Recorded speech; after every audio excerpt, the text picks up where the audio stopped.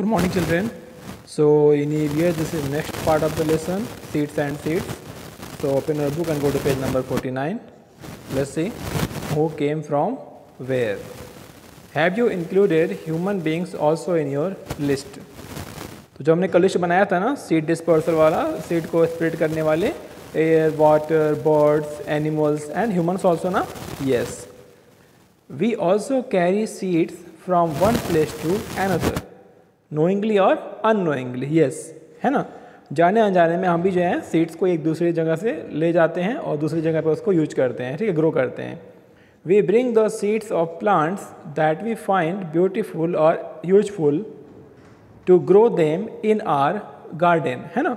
अपने गार्डन में हो गया, कभी कभी तो बहुत दूर दूर से लोग लेके जाते हैं ना, एक स्टेट से दूसरे स्टेट को ले जाते हैं वो बीज को, वो सीड को ग्रो करने के लिए. कभी कभी एक कंट्री से दूसरे कंट्री भी ले जाते हैं वो. इस तरह से हम सीड को एक जगह से दूसरी जगह पर ले जाते हैं. Later the seeds of these plants spread to other places, है ना, ऐसे वो अदर प्लेसेज पे वो फैलते रहते हैं.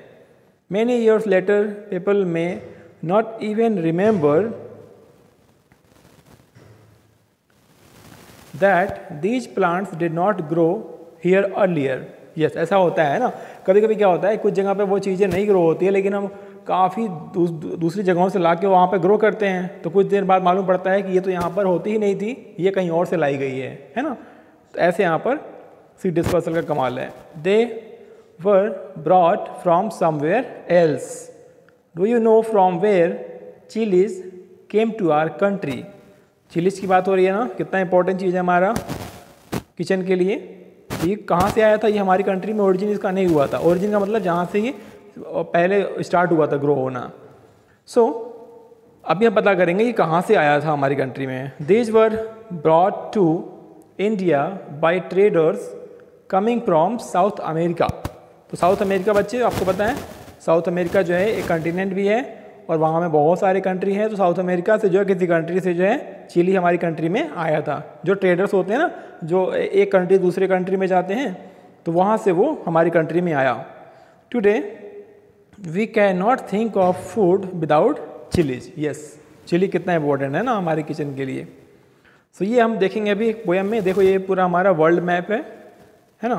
तो पूरी कंट्री में, पूरी दुनिया में जितना भी कंट्री है, हर कंट्री से कोई ना कोई चीज़ कोई दूसरी कंट्री में गया होगा, है ना. आप इसको इमेजिन कर सकते हो. Now go to page number 50 and let's see, read this poem to know which plant came from where. It's very interesting. Let's see. Did you know this? The poem name is Did You Know This? From South America, long ago, came a tomato, a potato, and a green chili. So यहाँ से clear हो रहा है ना, Do you know this? So ये tomato और chilli ये कहाँ से आए थे? साउथ अमेरिका से. आप देख सकते हैं यहाँ, दिस इज वर्ल्ड मैप, ये पूरी दुनिया का मैप है. This is lovely India.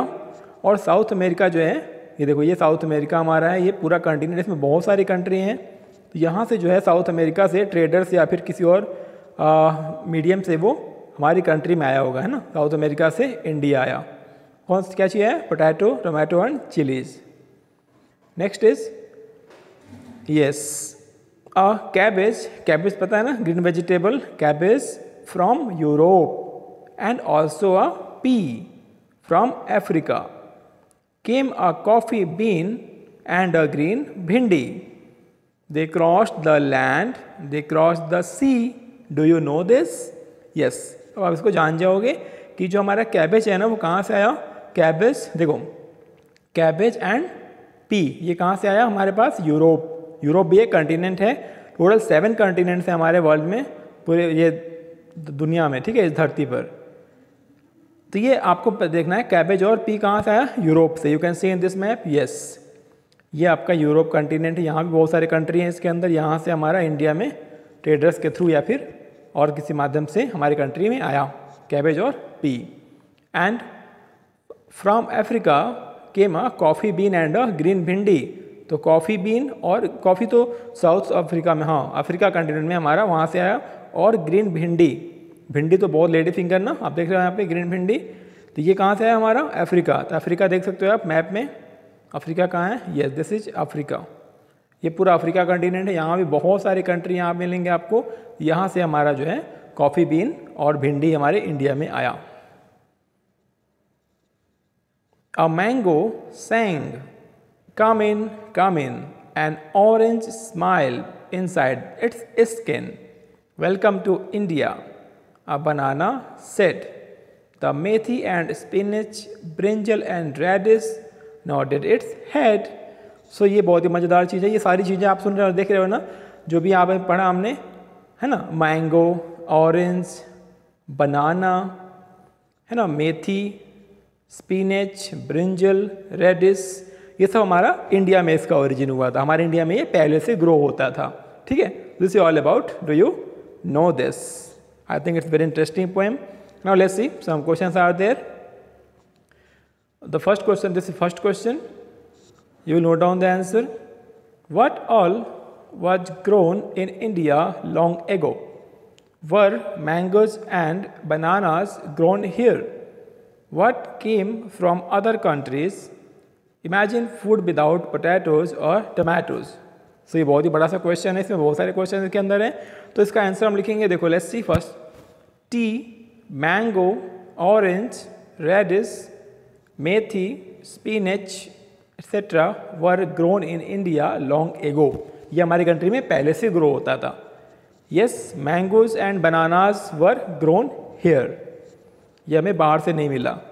Tomato, potato, green chilli, cabbage, P, coffee been, भिंडी etcetera came from other countries, ये हमने पोएम में देखा अभी।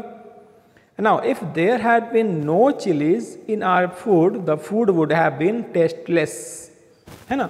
और अगर पोटैटोज टोमेटो ना हो तो फिर तो वेजिटेबल बनेगा ही नहीं हमारा। Next is what we have learned. So let's see, this is again A question. Reena has drawn this picture of the seed sprouted by her. ये दिख रहा है, ये आपको सीड दिख रहा है, दिस इज स्प्राउटेड सीड, यहाँ पर आपको बाहर दिख रहा निकला है ना, ये आपका स्प्राउटेड सीड है, ये रीना ने स्प्राउट किया है। What do you think which the seeds need for sprouting? This very common thing, seeds को स्प्राउट करने के लिए क्या चाहिए? Right in your own words. How would रीनाज seeds look if they did not get the things needed? So by drawing a picture. तो जब वो जो चीज़ चाहिए, जो स्प्राउट करने के लिए चाहिए, वो अगर नहीं मिलेगा तो क्या होगा? वो सीड स्वेलअप हो जाएगा। So the answer is seeds need water and air for sprouting. Very good, आपको पता ही है, वाटर और एयर, प्रॉपर जो है वाटर और प्रॉपर एयर चाहिए होता है स्प्राउटिंग के लिए। If the seeds do not get water there would be no change in them. Water से वो क्या होता है, उसमें चेंज आता है। And if they got water but not air they would not sprout at all दो दे वुड स्वेल अप, है ना। तो वाटर से आप, वाटर में भिगोने पे क्या होता है, वो थोड़ा सा उसमें चेंज होता है, और फिर एयर से क्या होता है, वो स्प्राउट में बदलता है। अगर ये नहीं मिलेंगे दोनों तो वो क्या हो जाएगा? स्वेलअप हो जाएगा, खराब हो जाएगा। Third question and last one, this is how do seeds spread to far of places? Right in your own words. तो जो सीड्स हैं ना, वो बहुत दूर दूर तक कैसे फैल जाते हैं, पूरी एक कंट्री से दूसरी कंट्री तक भी चले जाते हैं, है ना। तो ये कैसे होता है? Let's see. Seeds are spread by birds, animals, air and water. Birds and animals throw out seeds after eating the fruit. तो वो एक प्लांट से दूसरे प्लांट पे जाते हैं, फ्रूट्स लेके खा के वहीं पे छोड़ देते हैं, गिरा देते हैं, तो वहाँ से वो नया प्लांट ग्रो हो जाता है। Thus the seeds spread out. Similarly, some light seeds are spread out by wind. ये हवा से बह के भी दूसरी जगहों पर चले जाते हैं। Some fruits are carried out by water. Thus seeds are spread out. Okay, so this is the answer for this question. Okay, so this is today's EVS class. Okay, thank you, take care.